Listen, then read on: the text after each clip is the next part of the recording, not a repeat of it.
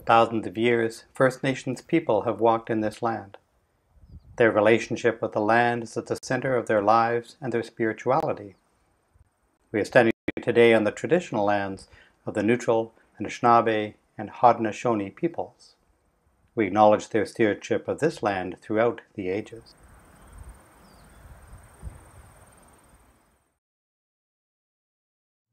Happiness is being grateful each and every day, and I am so grateful that Sydenham-Heritage United Church and Fairview United Church are giving all of us the opportunity to share our talents and our friendship in the services this summer.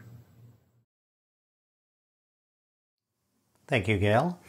And my own personal welcome to you this morning. Thank you for joining with us today for the combined worship service of Fairview United Church and Sydenham-Heritage United Church, neighboring congregations in Brantford, Ontario. I just have a few brief announcements.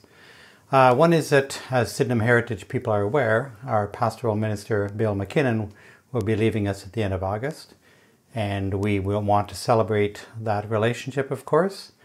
Rest assured, later on, there will be a proper party with food and everything else.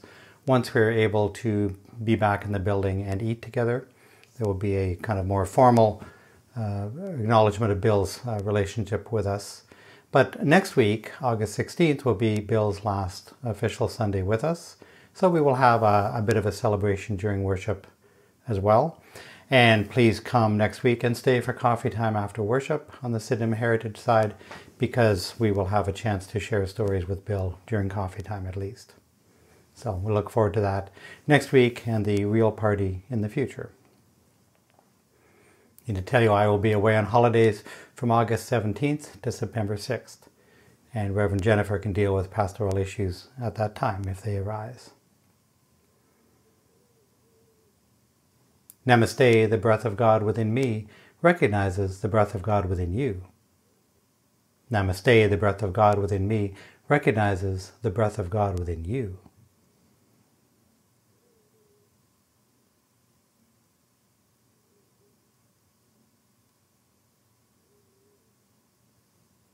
Amen.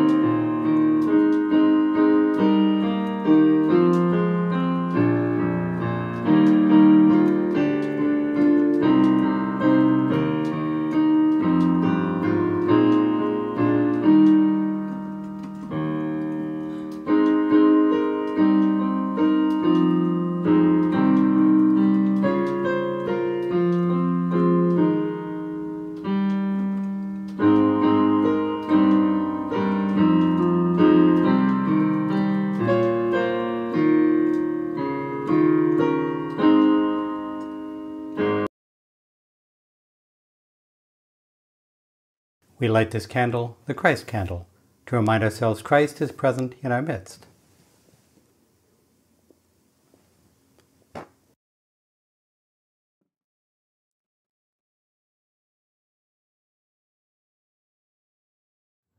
Let us join together in the call to worship. As the sun illuminates us and the moon glows, changing seasons speak of God's creativity. As rainbows arc through cloudy skies, the colors speak of God's imagination.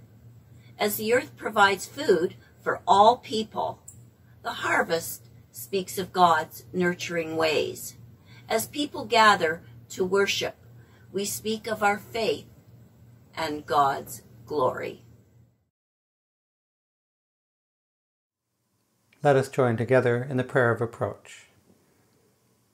Merciful God, we confess that we have sinned against you in thought, word, and deed, by what we have done and by what we have left undone. We have not loved you with all our whole heart and mind and strength. We have not loved our neighbors as ourselves. We are truly sorry. In your mercy, forgive what we have been. Help us to amend who we are and direct what we shall be, that we may delight in your will and walk in your ways, through Jesus Christ. Amen. And hear with gladness words of assurance. Listen, our past is behind us. We are free to live new lives, to be new people, to try again to live to our God-given potential. Rejoice, I say, rejoice. Good morning from Fairview. We now move into a time of sharing in scripture and reflection. Any guesses what today's scripture reading might be? If you guessed the story of Joseph and his coat of many colors, you'd be correct. We move into a story now that many of us may be able to sing part of. This lovely, stylish piece of clothing, something my mom put together from, I think, something we found at Value Village when I was in grade 9, and at St. Andrews we put on a production of Joseph and the Amazing Technicolor Dreamcoat, and I got to be Joseph, and my sister took great pleasure in shoving me down the stairs that served as our pit. Also the basis of the stole that St. Andrews gave me when I was ordained, a stole that, my stole of many colors. It also doubles well, of course, as a pride stole. And both of those symbols for it will come into play as we explore the story of Joseph in a little while. We will hear in the reading today how Joseph, favored son of Jacob, one of the younger sons, and one of the sons of Rachel. Rachel, of course, being the wife that we heard Jacob be tricked out of marrying the first time last week, when he ended up marrying Leah without realizing it, and had to devote another 7 years to working for Laban in order to win Rachel's hand as well. Jacob favors Joseph and, of course, presents him with an article of clothing. And we're going to talk a little bit about that in a while. Joseph is also remembered as a dreamer. And if you are familiar with the story, familiar with the musical, I know certainly the musical helps me remember the dreams of sheaves of wheat, the dreams of stars and moons bowing down. Joseph shares these dreams with his brother, which maybe proves to have not been such a wise idea. One of younger brothers having these grandiose dreams. The brothers do not take kindly to this and retaliate. And we'll hear that reading today. We're just using the one reading today. Although instead of skipping over the piece of the dreams that the lectionary would have us skip, I'm using I've included the dreams as part of our reading. And so I turn that over to Brian and Janet. Good morning. We're going to read from Genesis 37, verses 1 to 28. I'm going to read from verses 1 to 13, and Janet is going to read verses 14 to 28. Jacob lived in the land where his fathers had stayed, the land of Canaan. This is the account of Jacob's family line. Joseph, a young man of 17, was tending the flocks with his brothers, the sons of Bilhah and the sons of Zilpah, his father's wives, and he brought their father a bad report about them. Now Israel loved Joseph more than any of his other sons, because he had been born to him in an old age, and he made an ornate robe for him. When his brothers saw that their father loved him more than any of them, they hated him, and could not speak a kind word to him. Joseph had a dream, and when he told it to his brothers, they hated him all the more. He said to them, "Listen to this dream I had. We were binding sheaves of grain out in the field, when suddenly my sheaf rose and stood upright, while your sheaves gathered around mine and bowed down to it." His brothers said to him, "Do you intend to reign over us?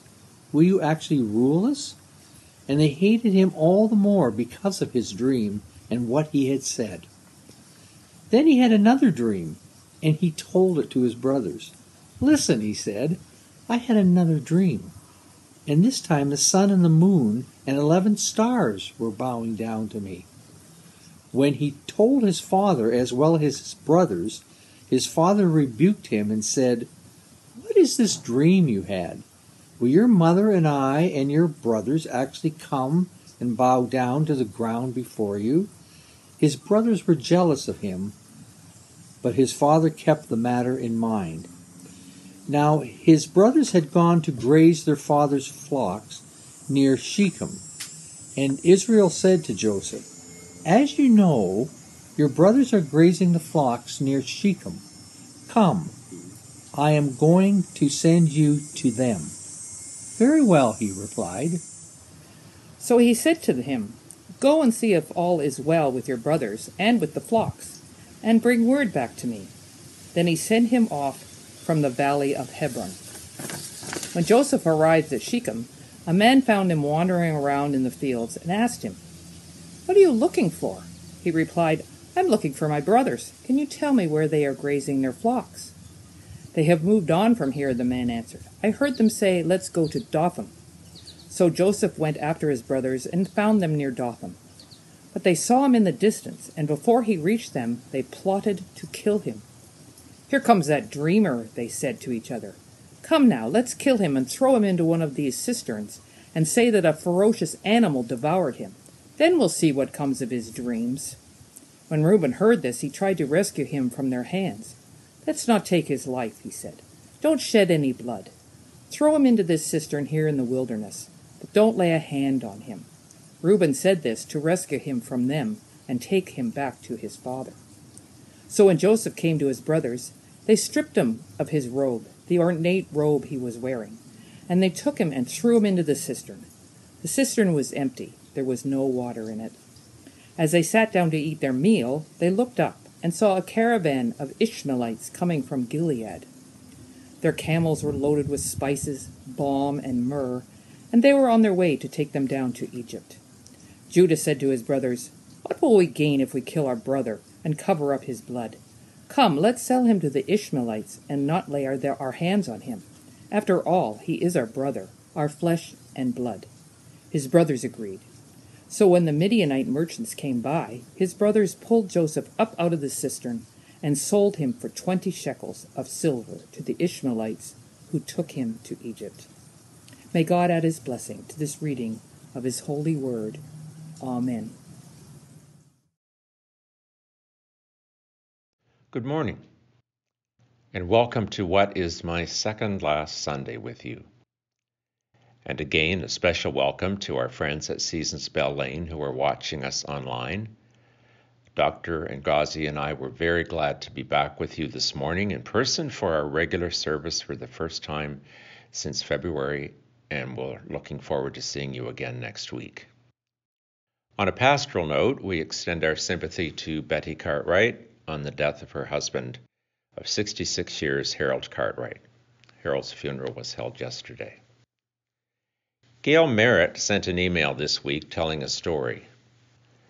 Not one of the many kinds of emails we receive and which I usually delete that are intended to have us in tears by the end of the story. If Gail sends something, you know it is probably worth reading. The new minister, let's call him Paul, was invited to attend the men's Saturday breakfast at Sydenham-Heritage United. As they all sat down, the host for the day, let's call him Larry, asked one of the older farmers if he would say grace for the meal. The old farmer stood, everyone bowed their heads, and the old farmer began, and he said, "Lord, I hate buttermilk." Well, the minister opened one eye and wondered where he was going with this. And then the farmer loudly proclaimed, "Lord, I hate lard." Now the minister was overly worried and wondered what he had got himself into. However, without missing a beat, the farmer prayed on, "And Lord, you know I don't care much for raw white flour." Just as Paul was ready to stand and stop everything, the farmer continued, "But Lord, when you mix them all together and bake them up, I sure do love Shelley's fresh biscuits." So Lord, when things come up we don't like, when life gets hard, when we just don't understand what you're saying to us, we just need to relax and wait till you're done mixing. And probably it will be something even better than biscuits. Amen. Within that prayer, there is wisdom for all when it comes to complicated times like we are experiencing in the world today. Stay strong, my friends, because our lives are being mixed with lots of things we don't care for. Just relax and wait until the mixing is done. As I indicated at the beginning, this is my second last Sunday with you. That is hard for me to say, but nonetheless, it's our reality. This means that after next Sunday, any calls about pastoral matters or anything else about which you might normally call me will need to be directed to Paul. And Paul will need your support as well as you carry on in these uncertain yet interesting times. He will need time and opportunities to get to know you and for you to get to know him. We also have a dedicated pastoral care team who will do their best to assist in any way that they can. Until next week, be well.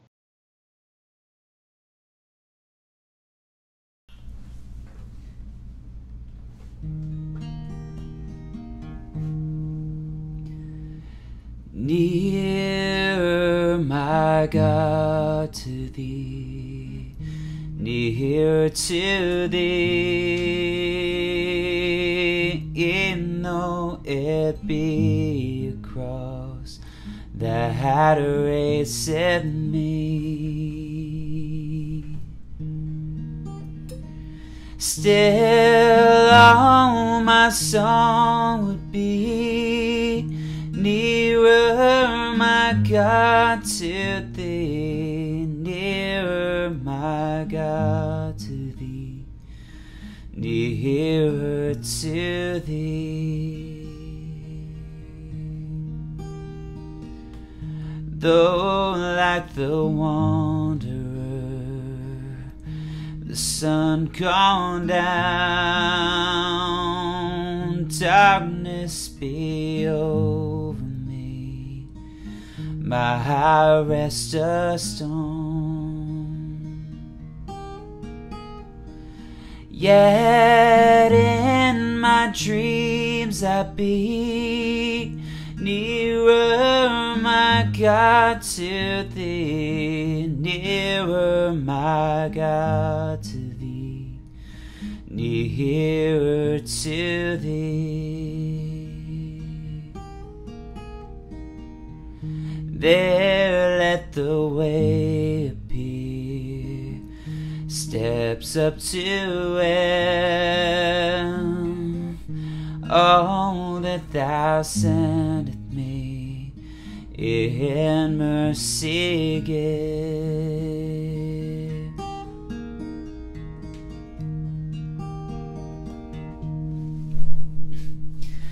In angels to beckon me nearer, my God, to thee. Nearer, my God, to thee. Nearer to thee.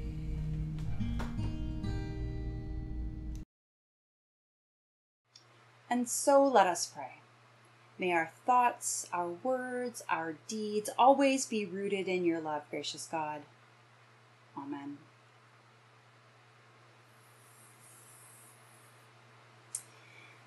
I think I may have been in early high school at the time. A second cousin of mine who was, well, it seemed at the time, not so much now, but at the time, was a fair bit younger than I was. I'm just going to call him Cuz for the sake of this story. He was a carefree, outgoing, rather precocious child. He was used to being around adults and his older cousins, both his immediate first cousins and me and my sister, the second cousins. He, as I say, was very comfortable hanging around. He would wander around the point on adventures, and he was the kind of kid who he came over one day and he really liked our dog Heidi, and she really liked him, super friendly. But he came over one day and he opened the door and said hi, and she came running out and she knocked him right over, and he was a little upset and went home.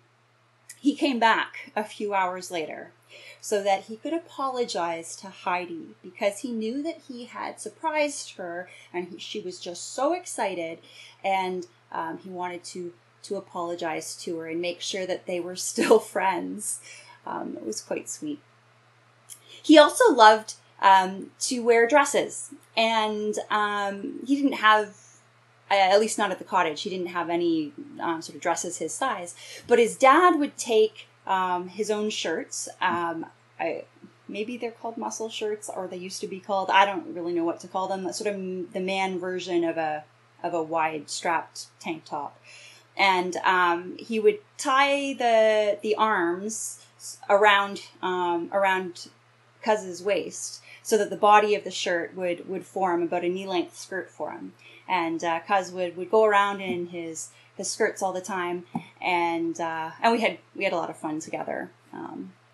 Nice summers, happy summer memories that I've been thinking about. And I remember he got a little bit of ribbing from some of his cousins, most of it in good-natured ribbing from some of his older first cousins. And I remember my dad reflecting on how wonderful it was that not only that Cuz was comfortable in his own skin and comfortable being who he was, but that his father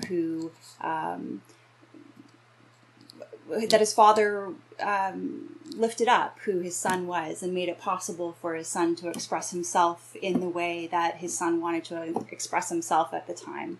And we all had, as I say, it was a lot of happy memories. I was reminded of those happy summer memories of the past as I was thinking of what to delve into in terms of where to go with the Joseph story and this reflection.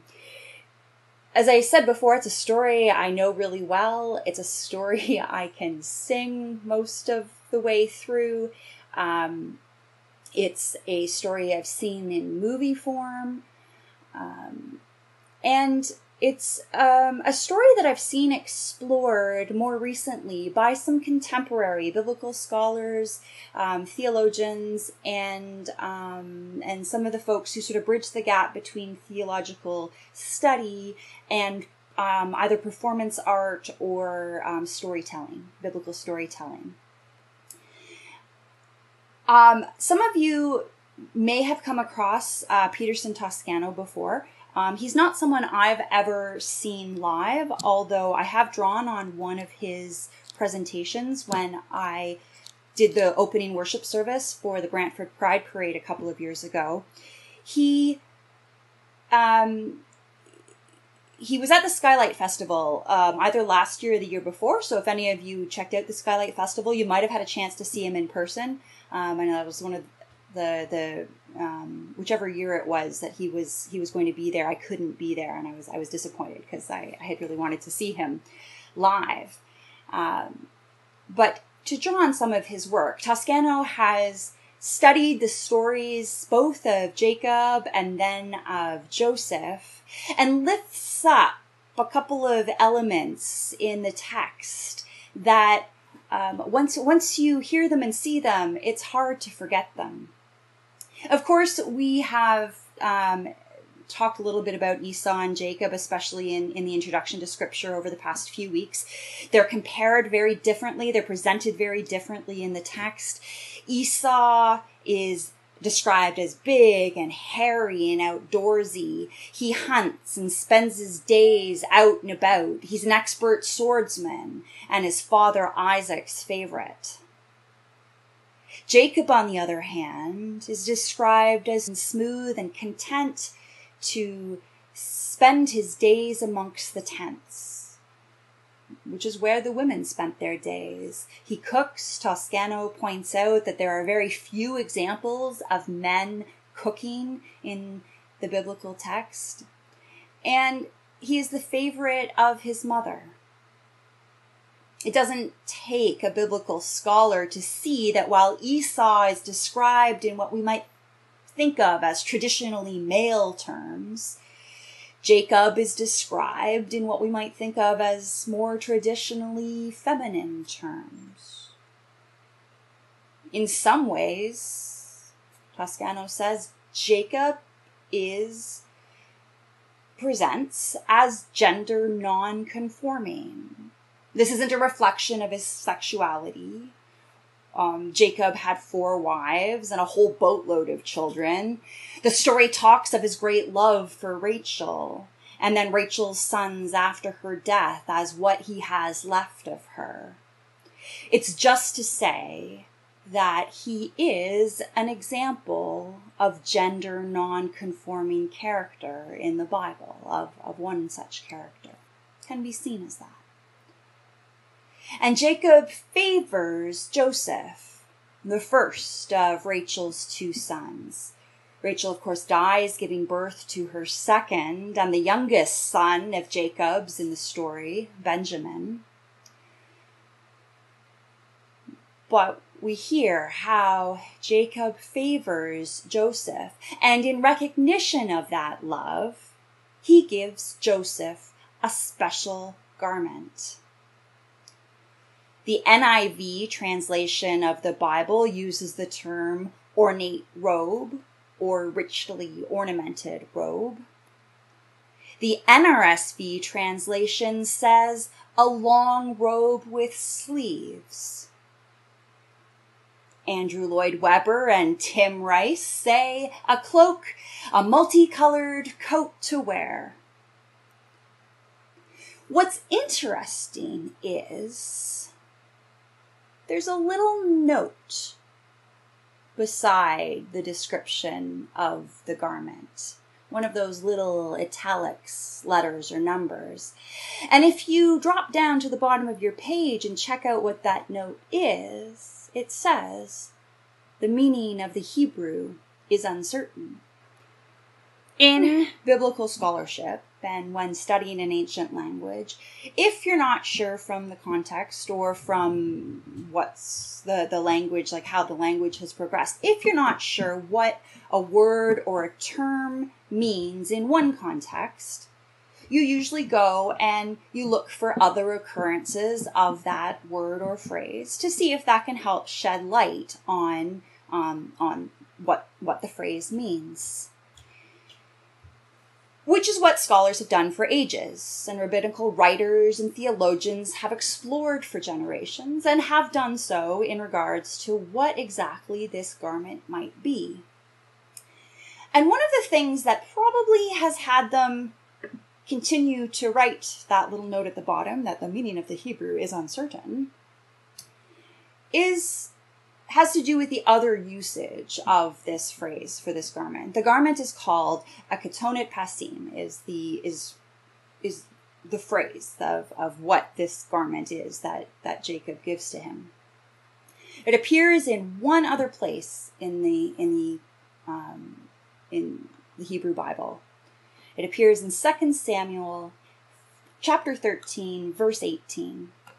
It's in a story about Tamar, the daughter of King David.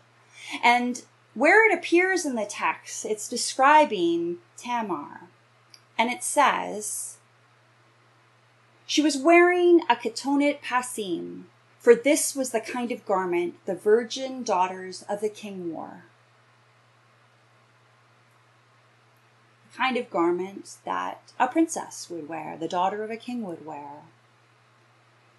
Toscano and the spoken word artist J. Mays III, two that I know of, and I'm sure others that I don't know of, have offered the possibility that is found directly via standard biblical scholarship practices, that there is a chance that the garment that Jacob gave Joseph was the equivalent of a princess dress.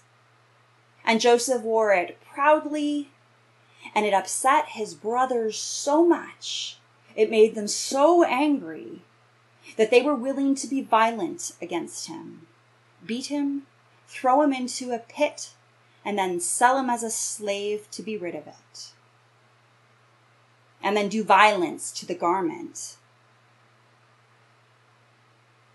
I know Toscano asked if the garment they were so very envious of, why wouldn't one of them keep it? Why wouldn't they have drawn lots so one of them might have kept it?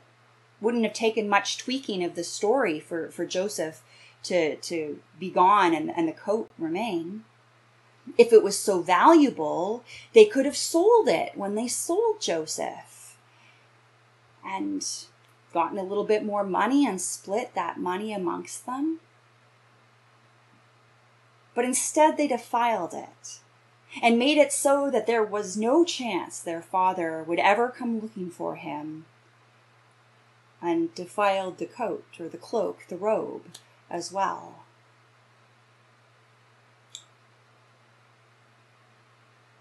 It's an intriguing possibility. Not necessarily the only interpretation, of course, but it is an interesting interpretation. As Toscano points out, you have to admit that it's at least a possibility. Not the only possibility, of course, but you have to admit that it's a possibility. It's right there in the text. And what a powerful possibility to have on the table. That here in our text, this ancient story passed down through the ages, passed down across traditions, that here in this story, there is an example of a person who expressed himself in his own way, in a way that his father allowed, enabled, because he loved him so much. And while he then suffered for that expression of himself, in the end, he found his place in the world where his gifts and skills were recognized, and he was lifted up to a position second only to Pharaoh, in a society where he could just be himself.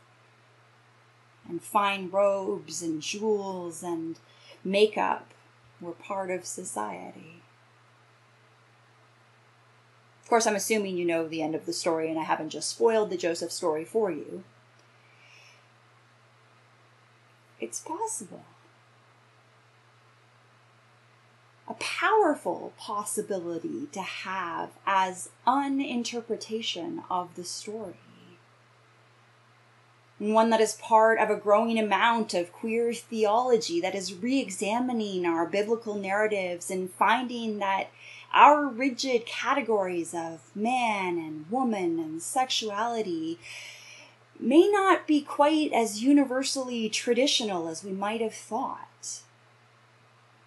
that gender and sexuality have been seen, understood, and even as accepted as fluid in the past, even as we are relearning to embrace that spectrum now.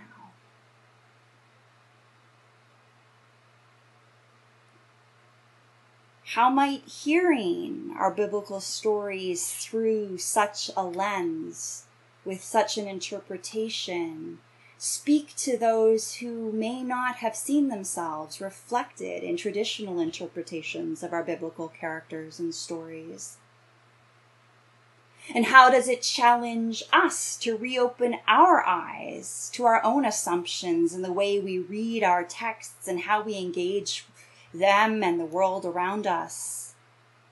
Because of course, whenever we read a text, we are interpreting it. We're interpreting it in our moment through our particular lens, in time, in space, in our mindset. I imagine for some people, the idea that Joseph deep down maybe wanted to be called Joe and to play with his sister Dinah instead of wrestling with the boys, and was so loved by his father that his father gave him a princess dress because that's what he wanted, and he wore it proudly. For some people, that's probably an intriguing idea and an interesting interpretation to think about and explore. But I expect for some, it might be challenging or even off-putting.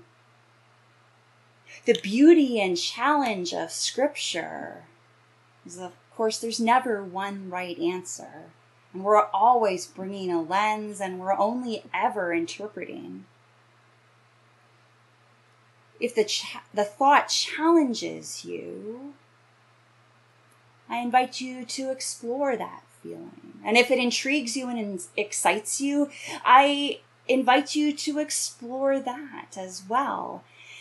And if you're interested in hearing either of the two presenters I've mentioned, and exploring a little further, I invite you to do that. Both are available on YouTube, and you're seeing their names right now, thanks to technology. Scripture is something we hate and we love, that we wrestle with sometimes and ignore other times, that sometimes we want to lift up and sometimes we want to rip some pages out. But I give thanks for the voices of those who are continuing to find ways to connect to our stories in new and life-giving ways that speak to us now, that we might continue to find meaning in these ancient stories, and that they might continue to speak to us today. Amen.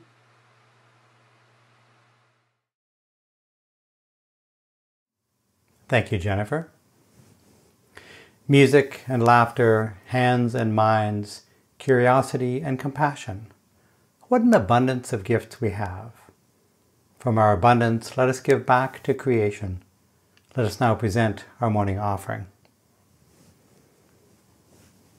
Just a reminder to any of you that offerings are still being collected. You can drop by the church with a check, or send a check by mail, or go to our website where we have two online options to contribute to the church. One is a donation through Canada Helps. The other is you can send an e-transfer now. So my gratitude to you who are remembering the church at this time, and thank you for your generosity, not only of your money, but of your time and your talents as well. Thank you.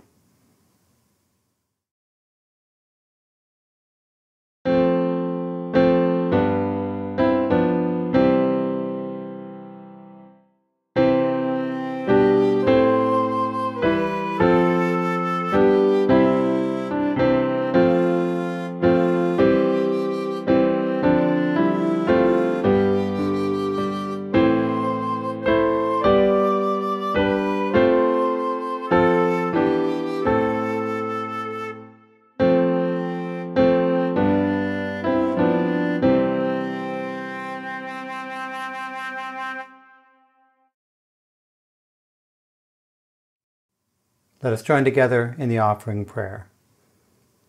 Loving God, Mother of us all, may these gifts given gratefully be brought to life through the power of your creative spirit. But not all of our gifts are on these plates.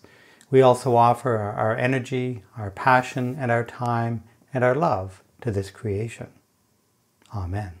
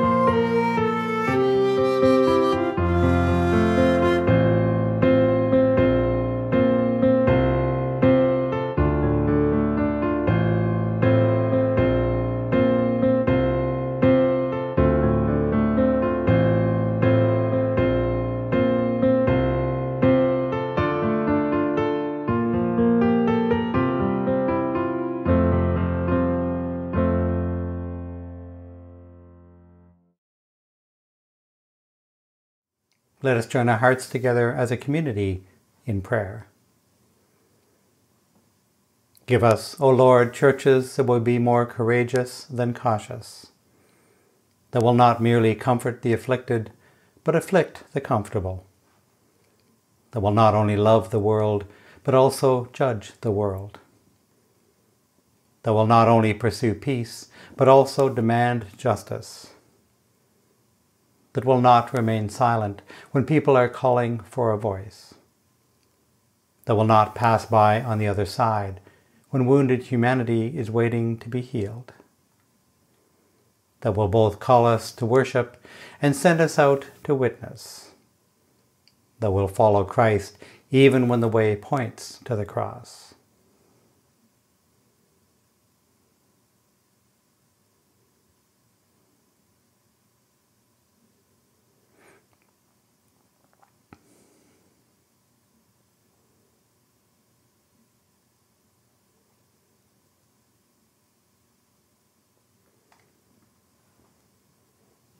There is no shortage of ways that we can help to heal our world, O Lord.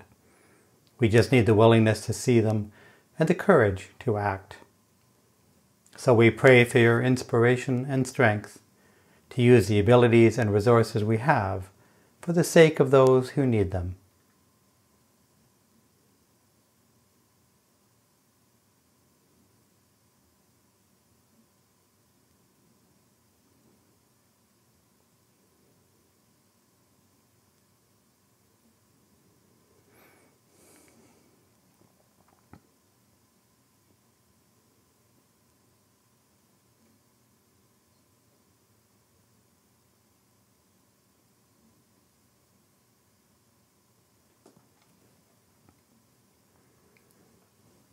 We pray for those of us who have plenty of wealth that can lift some out of poverty, of power that can influence the world toward justice and equity, of relationships that can connect those who can help each other, of creativity that can inspire and challenge through new ideas and new visions, of time that can be used to feed the hungry, transport the weary, or befriend the lonely. And we pray for all who need ordinary, gifted people to ease their grief, their pain, their trauma, their need, and their fear. Do not let us rest, Lord, until we have found a way to help as we may for the cause of Christ.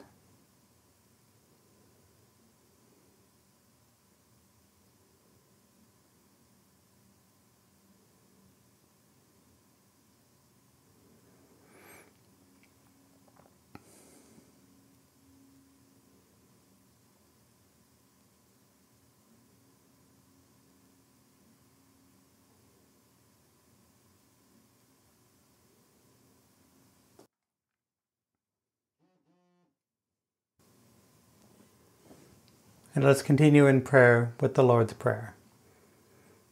Our Father in heaven, reveal who you are. Set the world right.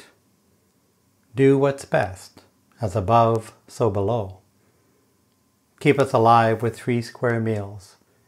Keep us forgiven with you and forgiving others. Keep us safe from ourselves and the devil. You're in charge. You can do anything you want. You're ablaze in beauty. Yes, yes, yes.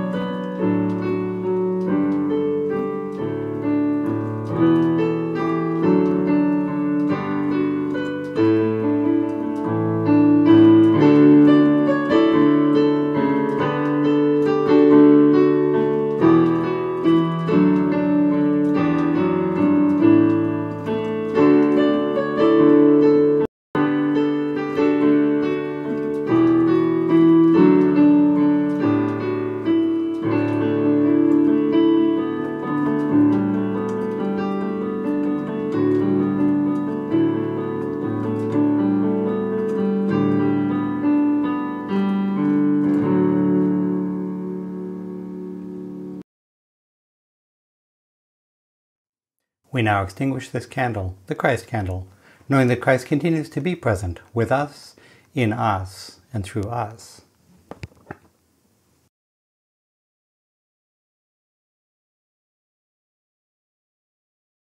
Please join with me for the commissioning.